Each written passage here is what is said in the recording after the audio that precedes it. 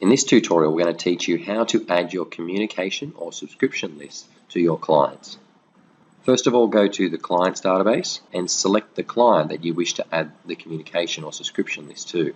We'll go into Will and Karina Blackwell and then go to the Information tab, and on the General tab at the bottom of the screen you'll be able to add your communication list against each client on this card. So for this example, we want Will to receive our new listing alerts and weekly open homes. His wife Karina, we would like to receive our quarterly update and also any new listing alerts.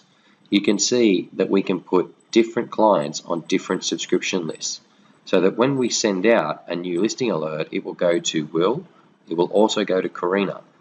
When they choose to unsubscribe, they will have the option to unsubscribe from any list that they are attached to. So Karina may choose to unsubscribe only from the new listing alert, which will remove this tag from her and keep her on the quarterly update. Once you have added your tags to your clients, you can then update that information for it to be saved against this client.